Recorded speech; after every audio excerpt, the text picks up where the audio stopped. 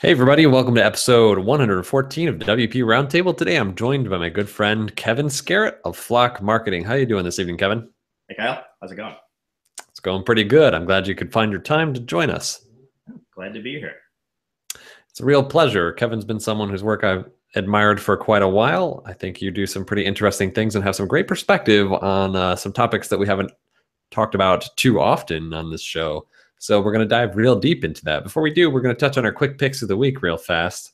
For mine, I'm sharing a blog post that I read this morning by my good friend Carrie Dills. She's a prominent member of the WordPress community, has her own podcast over on officehours.fm. And she wrote a post today or yesterday about some people being pretty vocal with their criticisms and outrage over Managed WP being acquired by GoDaddy.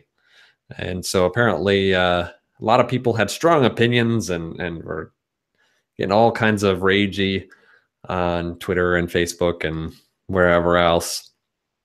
And she put it very nicely, as well as or better than I could have myself, that there's just no place for that. And that's not the kind of community that we want to be. And I really appreciated her insight, as I always do.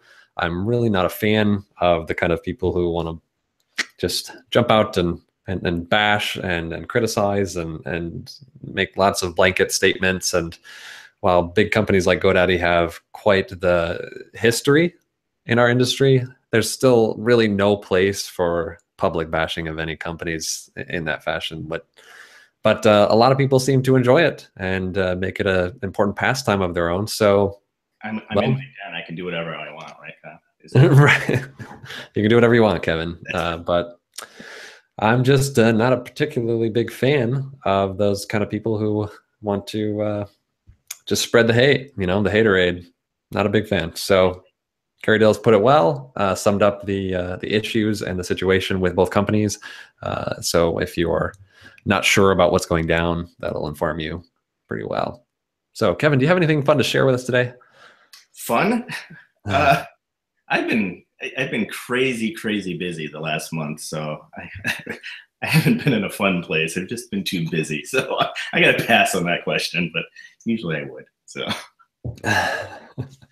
sure. All right, that's cool.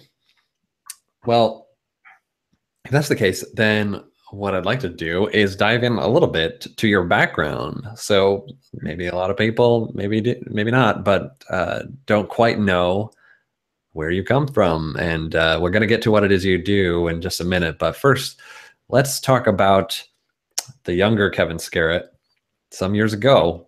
Some years ago, when maybe just a couple of years ago, when you were just getting started with your career, or maybe just a little bit before that. Yeah, well, this is my second career, actually my third or fourth career. Okay. All right. Before you got started with your first career, what is it that a young Kevin Skarritt really set out to do? The very young Kevin Skarritt didn't set out really to do much of anything except just get by. But in the transition from career to career, from industry to industry, I realized that one of the things that I picked up when I was very young was just this passion for constant learning, just voracious reader and just can't get enough information into my head.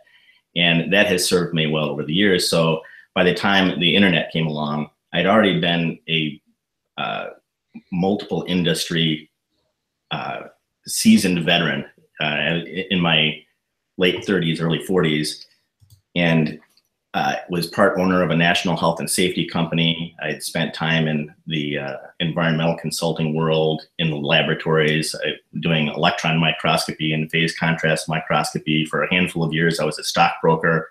So what happened when the internet came along, I found that my business experience served me well, and my newly acquired skills of design and coding was this beautiful combination of tech and art, which served my bachelor's degree. Didn't plan on wearing this shirt today, but my bachelor's degree in science and my minor in fine art. The internet was just this beautiful combination of technology and art. So when it came along, I just gravitated right to it. So that. Wow. In what ways were you applying that technology, professionally and academically at the time? Well, I was part owner of the health and safety company. And when the internet thing came along, when they called it the internet thing, this was the same year that Mosaic came out as a browser, so 94. That's when I built my first website. And by 97, I realized that what I was doing was better than most of what I was seeing on the internet, which wasn't really too difficult back in 1997. But the fun that I was having doing that, it was a tough decision. It took me a couple of weeks to make the decision, but I came home and I told my wife, and had a 1-year-old and a 3-year-old at the time, and I said, I'm quitting my nice, cushy 6-figure job, honey. I'm going to start a web development company. That didn't go over too well. It was absolutely the best decision, and haven't turned back. So, wow. And a lot has happened since then, obviously. So a lot has happened since then. Really? So 1997 was a big year for you. You set out on your own for the first time. Right. Yep. And it was an agency, started out in Brentwood, California, just north of Silicon Valley, just outside of Oakland. And because of the kids, we wanted to get to a place there was less pollution, less traffic, less crime, less of a lot of things. And so we uprooted and moved to New Hampshire, of all places. Wow. Yeah. Okay. So clean air, no taxes, and very good for businesses. It was just a stone's throw from Boston, so there's the tech center there. So it was a good move for us, and started an agency called Acorn Creative, and built it up nicely over the course of years. And in 2008, it was a lot of changes. Don't want to go into all the details, but I made the decision to pull way back and start working home-based instead of brick and mortar again. And then almost the same employees. A lot of the employees that I had then are still subcontractors to me now. So the name changed, and the players stayed the same, and the services all stayed the same. But over the course of all those years, there were lots of services that were added on above and beyond web development. So that's really interesting. And so I'm curious, maybe we could walk through some parts just a little slower. When you first got started, that was 19 years ago. Yeah. And what was your approach like? How did you acquire new clients? And what did that onboarding and sales process look like? Especially coming from somebody who was 10 years old at the time and certainly not thinking about those kinds of things. You weren't? Oh, okay. I mean, I'm sure it was quite different, selling a website right now. There's no concept of convincing a client that they actually need a website. That's back then it was everybody knew they needed a website, and by 1997, it was the people who had made the decision. I mean, when was the last time you actually ran into someone who did not have a website, a real company that was serious about business? Only startups, only new businesses. Yeah, I just interacted with one last week. Really? Yeah, blown away. Because I haven't encountered that in years and years. But back in 1997, the drive was, I need a website. Why? Because everybody else has a website, and my competitors all have a website, and I'm being left behind. That was the feeling.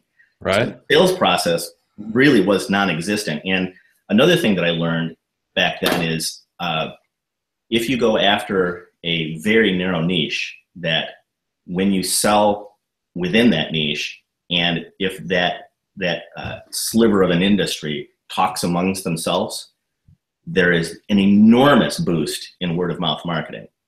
It just so happened that the first handful of clients that I got were in the employment area. So they were recruiters and resume writers and career coaches and people like that. And within the first 5 years of running Acorn Creative, I had designed and built over 30% of the websites in the Professional Association of Resume Writers. It's a national organization. And every time there was a conference, oh, who do you use? Kevin. Oh, who do you use? Kevin. Oh, okay. Guess I'll call Kevin. And so I never had to sell. I really didn't have to market because the word of mouth marketing was so strong. And that lasted probably 6 or 7 years before that started to plateau. and I needed to start doing other things. So I had actually had it quite easy from a marketing perspective back then. That's truly fantastic. Yeah. An experience that I've not heard many others be able to walk through quite in the same way. Oh, I think it was timing. And the first 3 years from 94 to 97 of building up basic skills on how to build a website. I mean, everything was self-taught. I didn't go to school to learn IT or programming or anything having to do with computers. I have a minor in fine art, and everything else is self-taught. So, school of hard knocks. And that's fantastic. Yeah. And so back then, the drive was, I need a website. I need a website. Those that got into the internet realm early, they learned pretty quickly that, okay, I've got other competitors that they have just, their websites are just as good and they're being found. And my site doesn't have quite the right feel. It needs to be more professional. And there's this search engine thing that's starting out now. Oh my gosh, that how do I do that thing? So the whole SEO world started to erupt back in the early 2000s. And so those services needed to be added on. So the needs of the client base started driving the adding on of services. And about 10 or 11 years ago, the big change was the different types of marketing that were being done, and the needs of the clients was driving a stronger push to better marketing and better messaging and better connection to clients and better presentation. And is really what drove the brand strategy process. And so since then, what I've discovered is that the brand strategy really has to start first. And your business partner, Steve, and I are giving a talk in Ann Arbor on this exact topic. Yes, and I'm very excited for that. And we're going to have to talk about that in just a minute. Sure. You've had some, you have a unique perspective. So I've had a lot of guests on this show, but not too many that, could say that running an agency and providing these client services and immersing oneself in web technology for 20 years, not, or at least in the same way. So I'm curious. Your other guests aren't as old as I am. That's basically what you're saying. Well, I've had over 100 guests on the show by now, so we've had every age. You're certainly not the oldest or the youngest. Okay.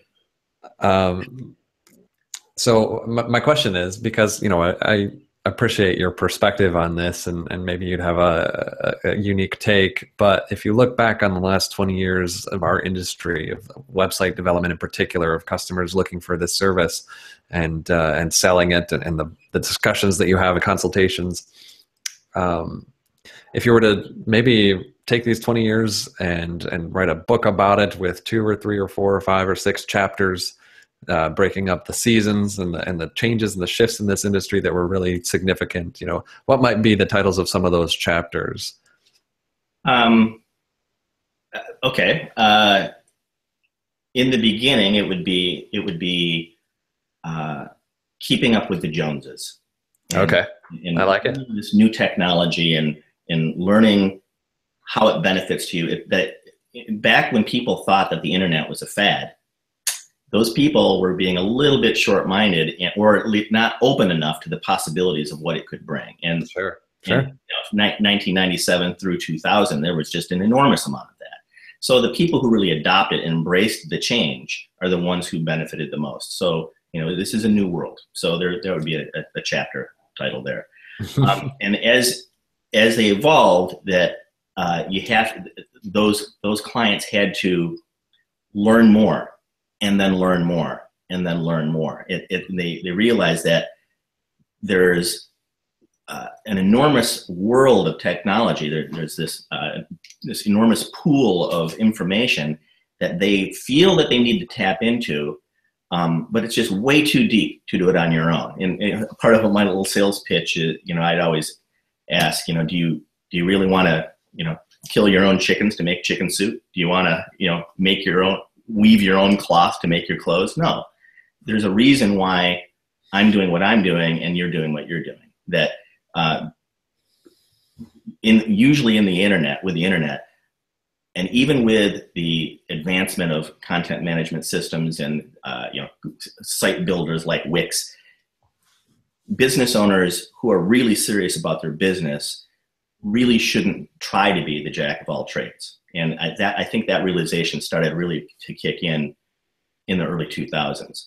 And since then, I think a really good chapter would be, it's still about people. That regardless of what's happening in the technology, regardless of what happens with new social platforms, or just the advent of social media in general, regardless of all of these issues, your business is still a people-to-people business, and it always has been, and it always will be. That the technologies allow us to connect better, it allows us to present ourselves differently, it allows us to connect more frequently in different ways, but it's still people-to-people. Yeah. Fascinating. So that's awesome. Yeah, maybe you should write that book, Kevin. I think that's a probably good chapter right there for how. Yeah, I like it. So let's catch up to where we are today. Tell us a little bit about the current iteration of Flock Marketing. What does it look like? It's actually changing again. And what's happening is the shift with WordPress, I think it's WordPress primarily too. There is a shift that as long as you can get yourself covered with the technology, the server-side stuff and the basics stuff to get a website built, there's a lot of shift back to DIY with content. And that shift where, in 1997, if someone had to cross a T, dot an I, or put in an extra comma, they had to contact me. There was very few of my clients who were willing to touch a web page or oh, God forbid, learn what FTP is. That was just, that's your job. But now with technology, the whole content creation, content management process, it's all shifting back to like a 98% DIY. And because of that, it's freeing us up to do the cooler, funner stuff. And with my business, I'm actually shifting away from web, and I'm going to start focusing more on brand, more on writing. I've been working on a book for the last 6 or 7 months, and knock on wood, hopefully it'll be done by the end of the year. I'm shooting to have it done by the end of the year.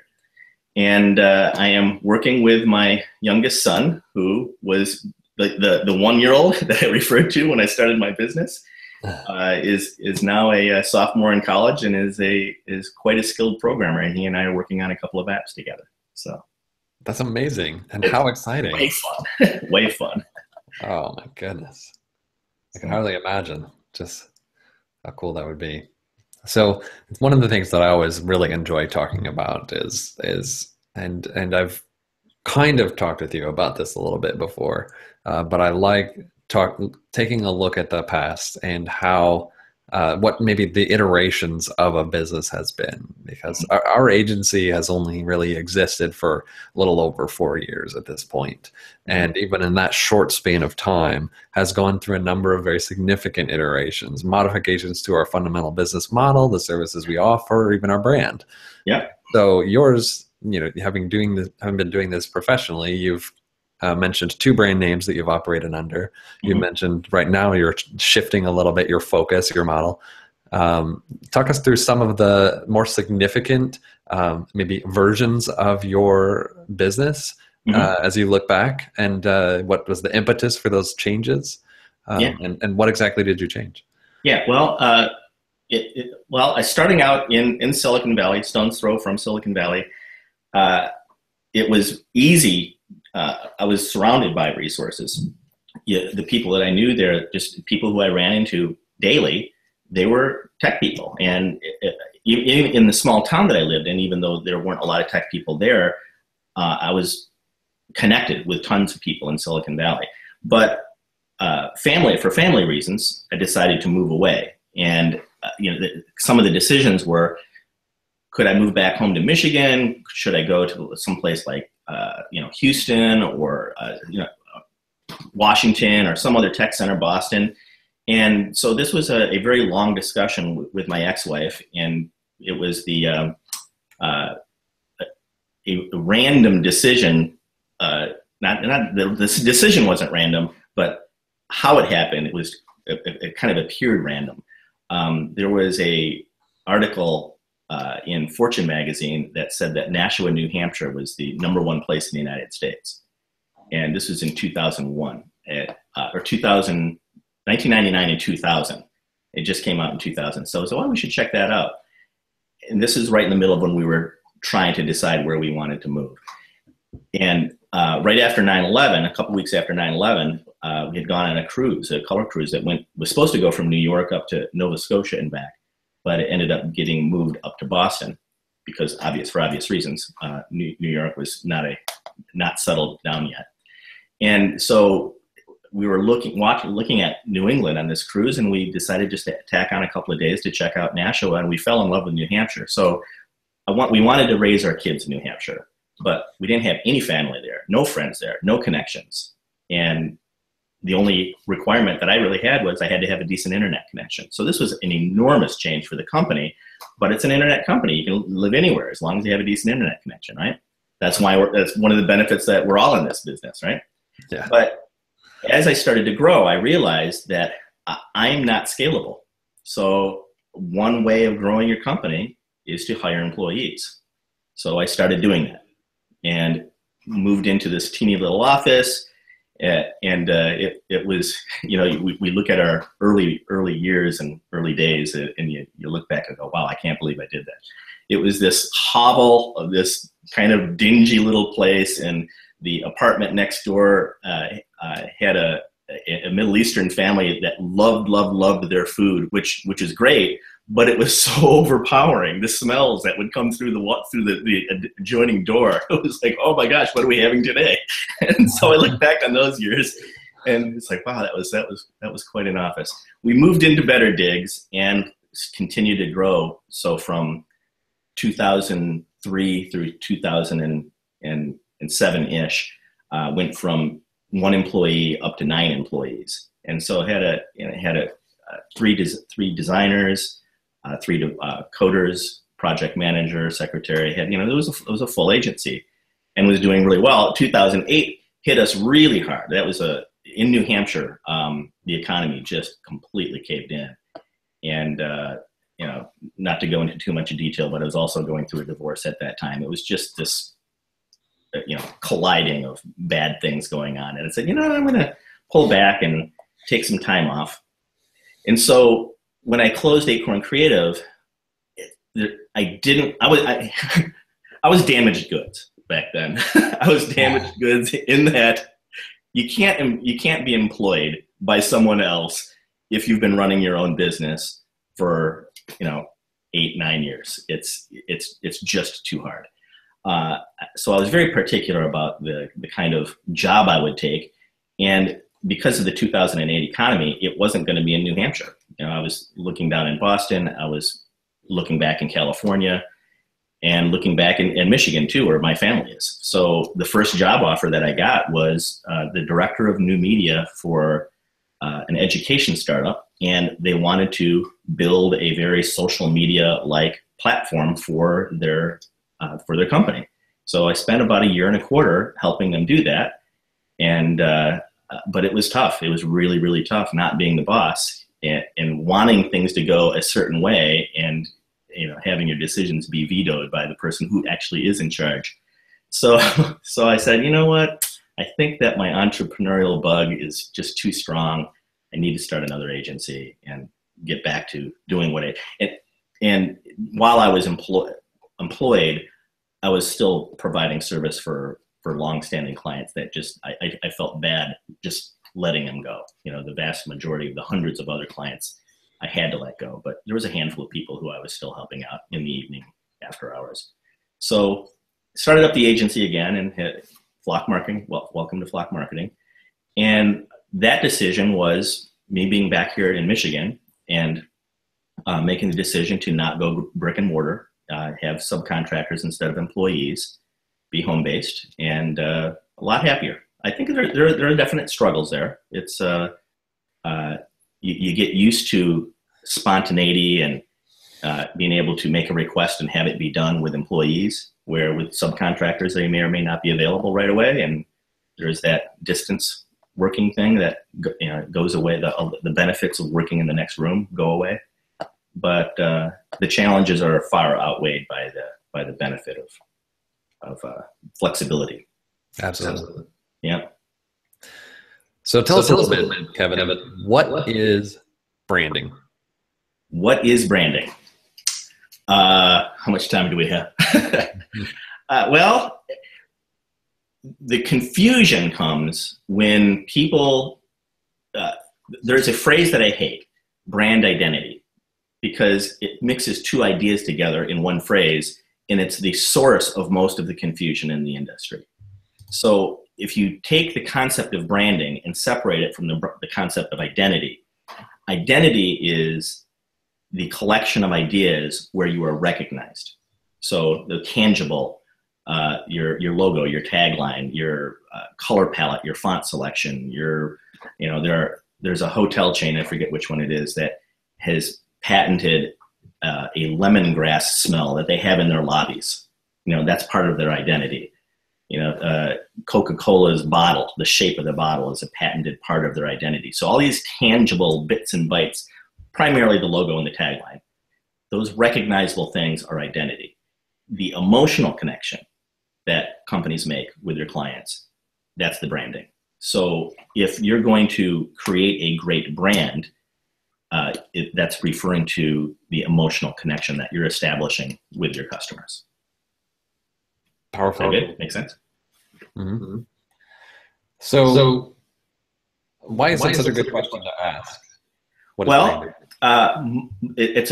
It's a good question because most businesses never ask it, right? So, and even if you go all the way from the smallest mom and pop company that you've ever met, all the way up to the largest enterprise level, multi-gajillion dollar multinational conglomerate that you've ever seen, and everything in between, there's this belief that branding is only for the high-end people, or the people who can afford it, or the people who have the time and resources to expend on that there's not much value that you get, or that the process is different. And all of that is not true. None of that is true. Yeah. Branding is branding is branding. And how you make a connection with your target audience, remember, it's a people thing, right? That how Apple connects with people is the same as Sally Sue, who sells whirly gigs at the state fair, right? The process of connecting with people. Now, granted, Apple's target audience has a lot more money to spend, is global, and they have hundreds of millions of customers, where Sally Sue might be trying to target a couple of thousand people within a 10-mile radius, right? So there's matters of scale with things like the size of the audience and gross revenues and things like that, but the process of branding is the same. And because this emotional connection so dramatically affects everything that you do in business, and I really truly mean everything that you do in business, if you don't do that first, and or if you don't do it well enough, then almost everything in your business seems to be a little bit too hard, or it doesn't quite work the way that you thought it would. And the number of people who come to me and they say, I think I need help with a brochure. I think I need a new website. Or I think I need a new logo. I think I need a new marketing strategy. I think I need to be found on the search engines more often. What they think is usually wrong. And the very first meeting I'll have with a prospective client is I'll say, okay, that search engine thing, let's just set that aside for a little bit. Let me ask you about your company. And really what I'm asking them is, how are they trying to connect with people? What is their brand? We look at their collateral, we look at all their business documents, we look at all their advertising that they've done, we look at their social platforms, we look at their website, and talking to them just for 15, 20 minutes, 30 minutes, that's really easy to figure out what kind of brand they've tried to establish. If they actually have an idea of what that means, where they've just kind of fell on it, or if they're naturals at it, because there are some people who are really great brand strategists just naturally. They have this gut feeling inside of how things should be done, and when they run with that, it serves them well. Other people, they're just all over the place. It's spray and pray marketing, and their messaging's all over the place, and they're chasing after 5 different competitors simultaneously. And of course, if you're trying to do 5 things at once in 5 different ways, your brand's going to be all over the place. So the benefit of asking that question, or why is brand important, is if you figure out what that is first, then everything that you do that's based on that becomes consistent and powerful. And people who don't do it, no surprise, their marketing and all of their other business is not as consistent and not as powerful. So always brand first. Kevin, I'm getting an echo for me, but my next question is for those of us who are consultants, the agencies, freelancers, us trying to help clients. Mm-hmm. We walk through our process with them all the time, but many of us are not really appreciating the brand aspect to the level that you do. What lessons do you have for the rest of us who are serving these clients in a professional way, trying to help them get to the next level, chase these competitors, serve their customers better, and so on? Yeah, it's a good question. I think to become, let me back up. If you talk to a brand strategist, and I've talked to many hundreds, I have watched how other people deliver brand strategy services, and I think I've read about every book that I can get my hands on. I mean, the library behind me is just a third of them are on brand strategy.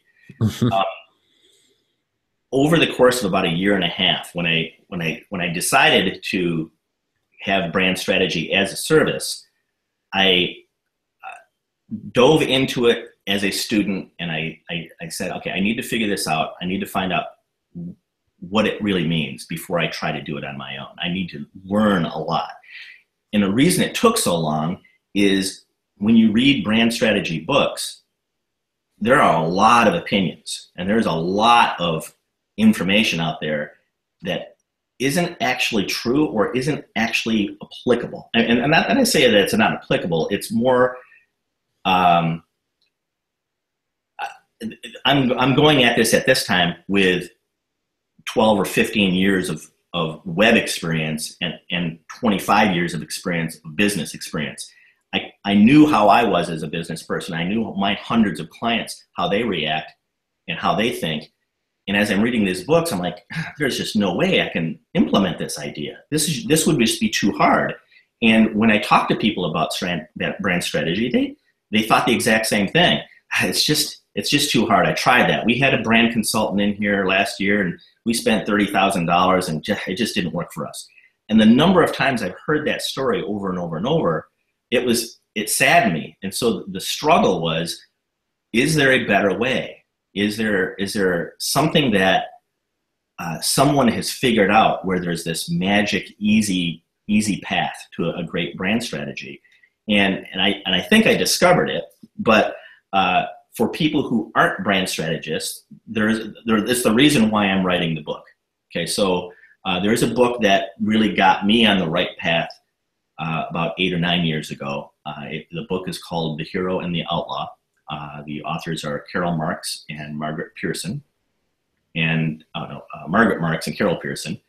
And they're two psychologists in Florida, and the book outlines this idea of taking Jungian archetypes, Carl Jung's concepts of the collective unconscious and the ideas of archetypes, and applying them to business. And so an archetype is by definition an idea that's universally understood. So all 7.5 billion people on the planet understand it.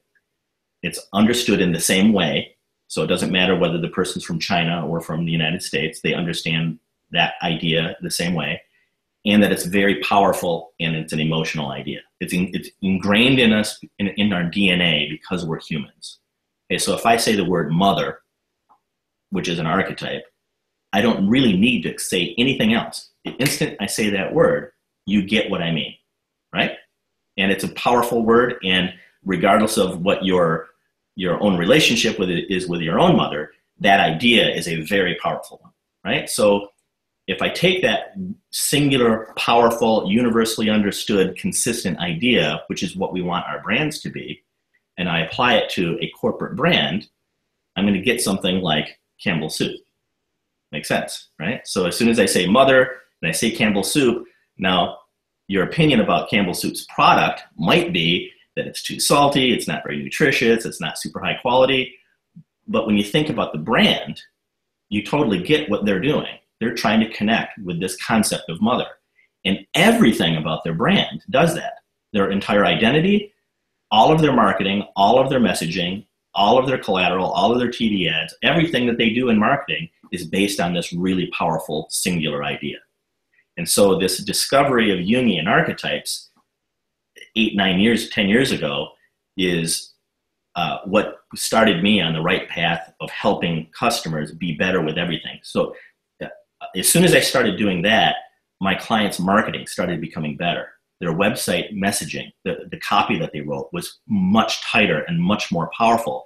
And how many of your clients do you have where you watch them develop content for the site that you built them, and they're all over the place? And you know they're all over the place. And they're trying one thing one day and something else this other day, and they write too long, and they're always caught in Web 101.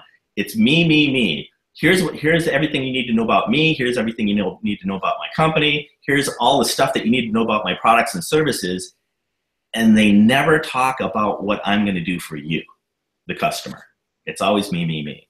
And so when you teach someone about brand strategy, you're going to be this mother. Everything you need to write needs to ooze this warmth and cozy, cushy, warm and fuzzy feeling. They stop focusing on their product, and they start focusing on good brand strategy, the messages that evoke those emotions. So the book started out with 12 basic archetypes. The book that I'm writing is how to take those basic 12 archetypes that Marks and Pearson created, expanding them out, and it's a much more of a how-to process of how do I get from this one singular idea to being a better copywriter. And so really to answer your question, how does a web developer become a better brand strategist? You have to start becoming a student of it and start thinking about not only your own business, but your customers' businesses. And if you can connect with someone who gets it in this way, you can guide them to that as a resource. I'm willing to help a lot of people to get them on the right path to brand strategy. But one of the reasons that I'm writing the book is that I think that the decision making to get from I have no brand strategy to I've made a decision on one archetype that I'm going to use for my company. I'd like to get that to free and within a couple of hours. When I first started it was a 6, 7, 8 hour process. Multiple consultations, questionnaires, in-face whiteboarding sessions. It was this long drawn out process. I was building a new service into my company's suite of services, but I realized that the faster and the easier that I can make that process, the more successful my clients were. So I kept tightening and trimming it down. And I've got it down now to where I can get someone to making that archetype decision within a couple of hours, start to finish. And once they make that decision, it's amazing how much easier everything else is. The design process, the content creation process, and they stay on the path, the right path, a lot more often. This is so important that if I have a new client come in and they say, can you help me with a website? And I go through my usual process where I say, okay, let's set the website aside. Let's talk about your brand. If after that discussion they say, that brand thing, I've already done that before. I don't want to look at that. I just want you to build a website. I'll pass on the project. It's that powerful. What I've discovered is in the first 5 or 6 years of providing brand strategy as a service, I could put my clients into 2 buckets: those that did brand strategy the right way and those that did it the wrong way. And the difference in the success of everything that they do, their profitability, their growth, their ability to create good marketing was so dramatic. The difference between those 2 groups was so dramatic. I just said, okay, I'm not even going to have my success be associated with your lack of success. So I'll pass on clients. clients if they opt out of going down the brand strategy route. It's that powerful. So say I'm totally buying into the importance of this, the brand exercise and the archetypes. Say I'm just a freelancer or an agency and I want to incorporate this. Help me get some actions here, some tactics that you've developed over the years of really educating and persuading the client to walk through this process. And I know that I've had conversations with clients before where they do say things like, well, a brand, that's not broken. That's not what we brought you here for. It's fine. And perceiving a brand, a branding exercise is like reinventing the brand, which you have enthusiasm or interest in doing. And I try to convince them that it's more of like, let's make sure we're reflecting the brand the right way. Or just you're going through the exact same thing I did back then, right? So it's hard. So especially if they're not using the same lingo. So the first hurdle you have to overcome is that whole brand identity thing. Like, oh, okay, well, if you're referring to your logo and tagline and having a style guide, that's not your brand, that's your identity. So if you think you've got that covered, that's great, and we can certainly go through each of those pieces and comment on it. But I'd be happy to show you where I don't think that your brand is as powerful as it should be. And I'll phrase it like that when I really want to say, wow, your brand sucks. But I'm not going to actually use those words because I've actually read your homepage, right? And it's all about me, and my products and my calls to action on my differentiated, cutting edge, leading technology. That's blah, blah, blah, blah, blah, right? So they don't get it. They just think that they got it. So there are several exercises that I can go through to point out to them that where they realize, well, here, let me give one to you. I don't know if I know that Steve's done this, but I don't know. And for your viewers too, the listeners, we'll do a 3-second quiz. Okay, because the quiz ends at the end of the question. You only have 3 seconds to think. You can't really try to outthink this, and don't try to be cute. Just do it, right? Just whatever pops into your head. Okay. Name a cola, a running shoe, and a fast food. Stop. What did you come up with? Pepsi, Nike, and Burger King. Pepsi, Nike, and Burger King. Most people will say McDonald's, Coke, and what did I say? And Nike, Coke, fast food, McDonald's. Yeah. Nike, Coke, and McDonald's, right? So you got 1 out of 3. Okay. 95%, and I've done this in front of rooms of 1,000 people, 500 people, dozens and dozens and dozens of times. And 95% of people will say all 3. You're extremely, extremely rare to only get 1 out of 3. Of the other 5%, 4% of them will get 2 out of 3, right? Less than 1% will ever get just 1. I don't think I've ever met anyone who's ever got 0, right? So the question, the point of the 3-second quiz is to ask why. Why not Burger King instead of McDonald's? Why do 95%, even if you like Burger King better, most people will still say McDonald's? That's the one that pops into their head. So we're talking about mind share here, not market share. We're not talking about the depth of their marketing or how many marketing dollars they spend each year. We're talking about the quality of the marketing that gets your brain to think that brand first before anyone else. So mind share is a really important concept. How many companies do you know of who have 95% mind share? Well, there's 3 of them right there, right? Which is why it's such an interesting question. So if I say soup, 95% will say Campbell's, right? So if brand is the same for the micro business as they are for the huge businesses, then it should hold true all the way down to someone like a less than 5-person plumber working in Jackson, right? Sure. Okay, so if I draw a 15-mile circle around this person, they're only willing to drive 15 miles.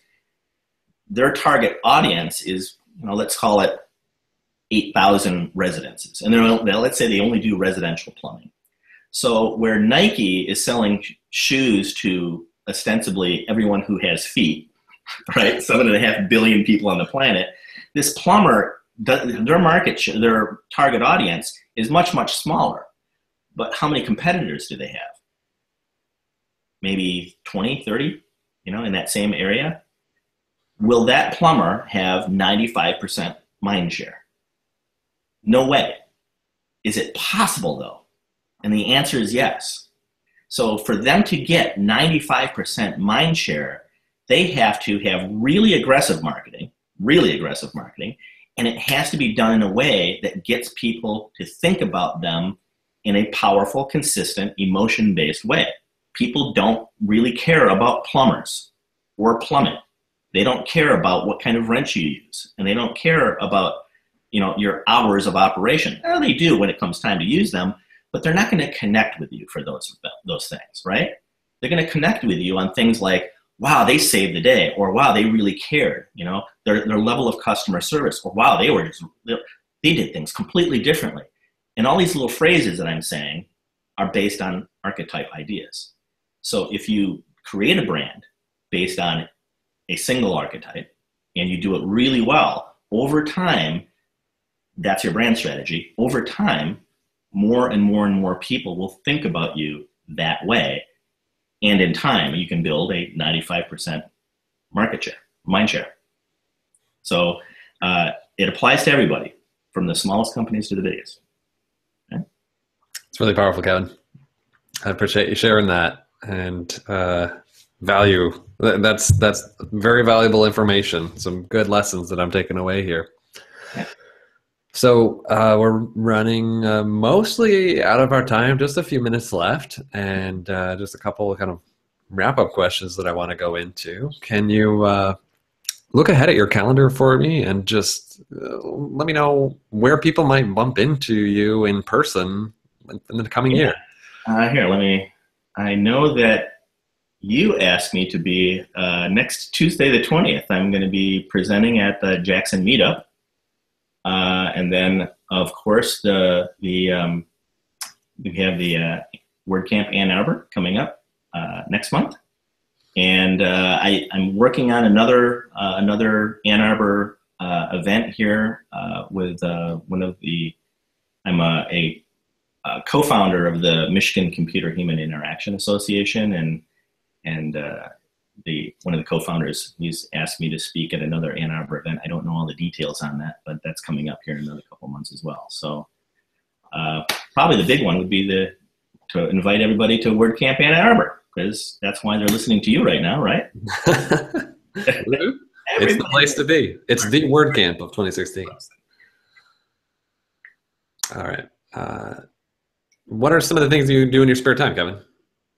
Oh my gosh, the list is crazy long. Outdoor person, so skiing and snowboarding and hiking and kayaking, and started playing pickleball a lot because it's easier as I'm getting older. My knees aren't what they used to be. It's easier than tennis, and so lots of outdoor stuff. But pretty voracious reader. I'm learning to play the mandolin and the upright bass. Wow. Add that onto my piano stuff. And I actually consider social media a hobby. I mean, the number of things that I do on different platforms, I just am totally into it. So you can check me out at twitter.com/Skarritt, my last name, and like me, I'll follow you back. But doing a lot of things there, and this whole new gig with my son on app development, that's taking a lot of time, but boy, is it fun. Just a lot of fun. We're all in the service world where our profitability and our income is generally based on how many hours we put in a day.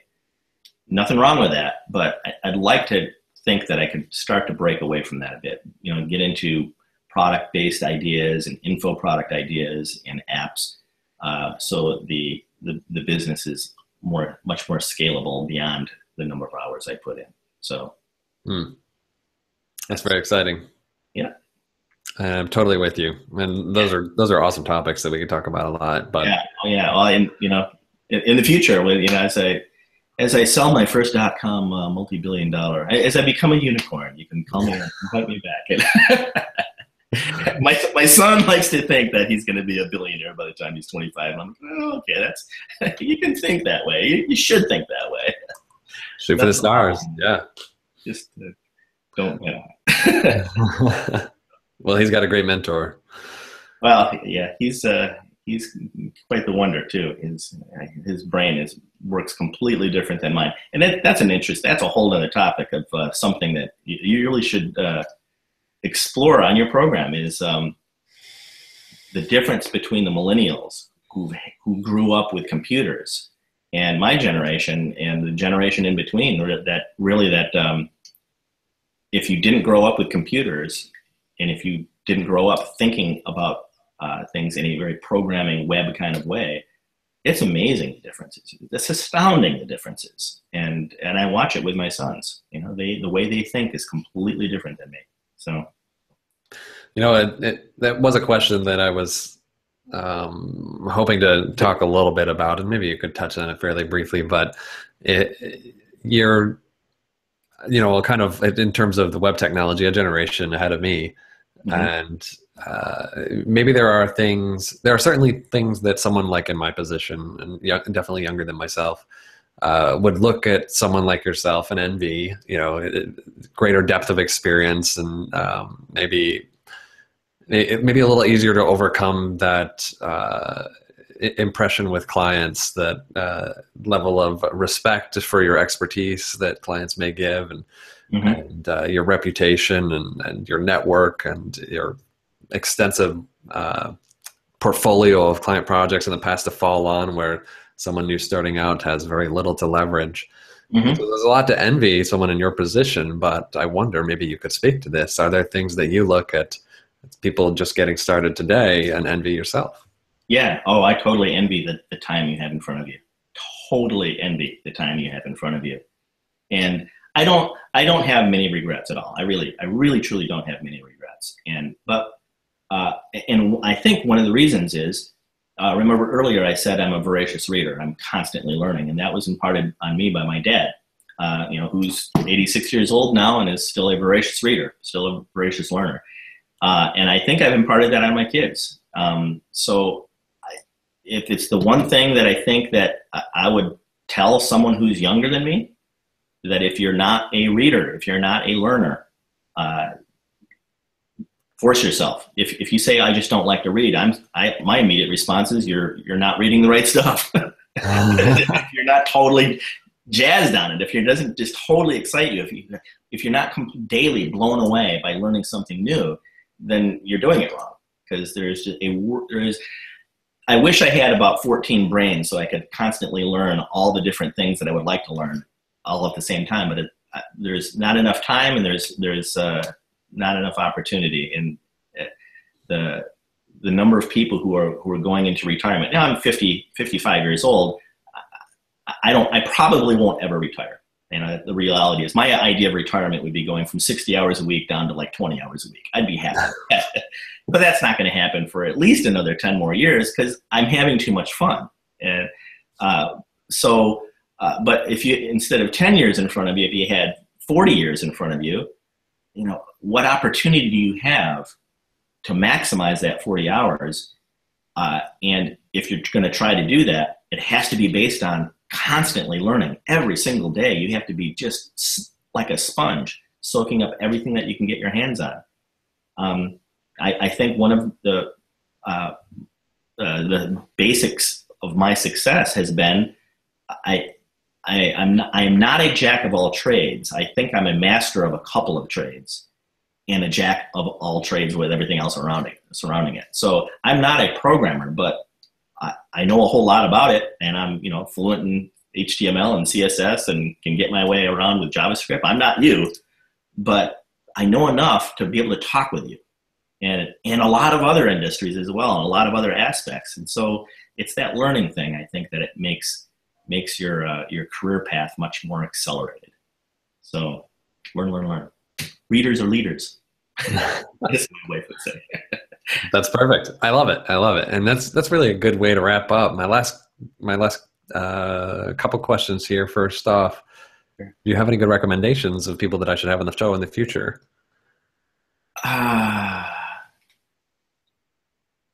Let me put some thought in that here off the top of my head.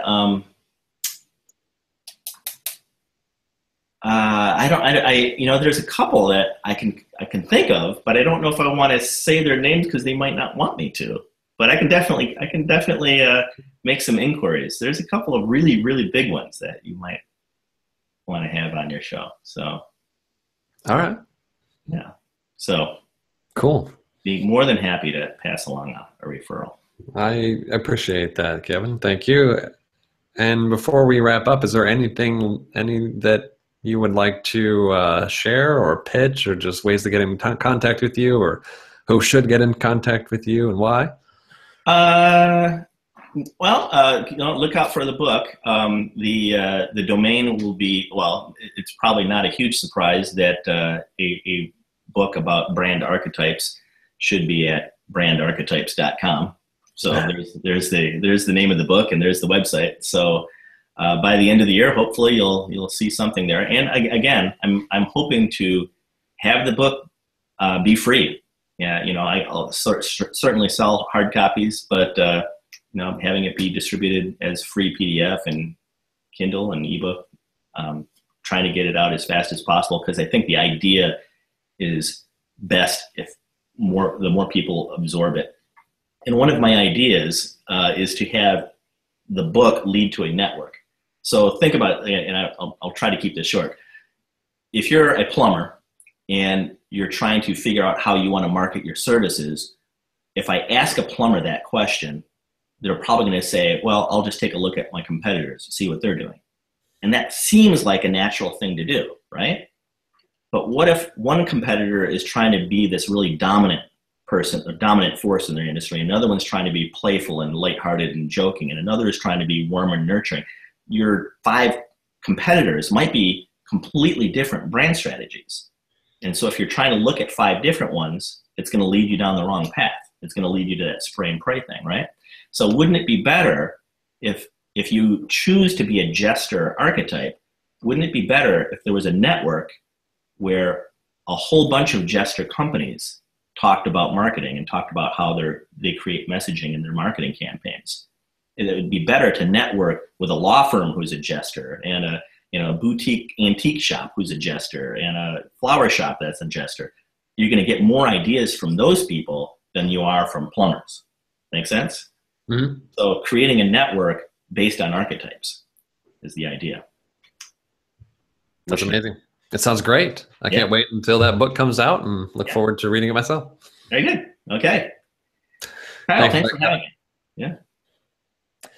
So at this point, we're about out of time. It's been an awesome hour chatting with you, Kevin. Thank you for taking the time out of your evening to come and join us. And I really look forward to hanging out with you and learning more from you at future in-person meetups and WordCamps. It's a privilege to be located so close that we get to rub shoulders at so many events. Yeah. And love those knitted socks on the shelf behind you. Go blue. Yeah, go blue. Very good. Awesome. Thanks, Kyle.